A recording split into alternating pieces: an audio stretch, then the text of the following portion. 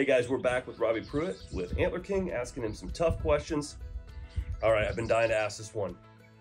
Spring food plots, fall food plots. Where do you sit on the two? Both. Okay. Yep. You need to have a good mixture of both. You know, the deer during their growing season, springtime, fawns being born, milk production, the whole 9 yards, you need a good high protein food source there. But when you need to put fat back on that deer's body, them deer are going to they're going to step away a little bit from that protein, and they need that high energy food source. So that's where you get into the Nebraska type varieties like our honey hole and stuff.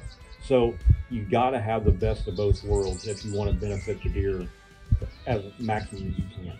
That complete nutrition cycle. They have to have it. Yeah. And you know, a lot of people, and I know you're talking food plots, but I want to step on something else here. A lot of people look at a clover plot being high protein. We don't want to just plant a clover plot because the deer won't touch it in the fall. Well, when you use a cool season variety of seeds like we do with our forage clover, the deer will hit it all season long. That plot will stay green all the way through. You kick the snow up underneath of it, it's green underneath. And it's lush, the deer are going to hammer it. But at the same time, you don't want to feed the deer too much protein because a deer can only utilize 16% protein without burning fat off its body. So you always want that energy in there to them to step into that energy food source, which is fat. And that goes the same way with blocks. I get the call all the time, people want to know, hey, I see your block only has 16% protein. I want something with 30%, and it's December.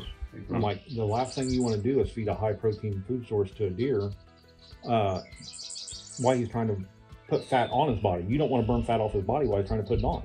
So you can do that to a point with a food plot, with a high quality clover plot. You can give them too much protein, but it's not as likely as if you're going to supplemental feed them that way. Right. So you always want to give them that energy food source. Now, most places that are planting clover, yeah, they're probably going to have an ag field there that's going to have corn in it. They're going to get their energy from the corn there if you can only plant one plot.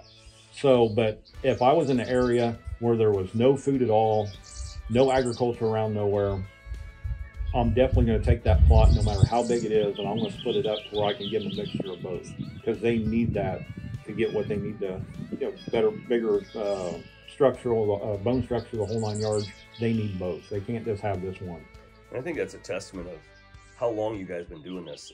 For 36 years, you've been constantly evolving the line to be able to take and complete that entire nutrition source. Exactly. You have to. Yeah.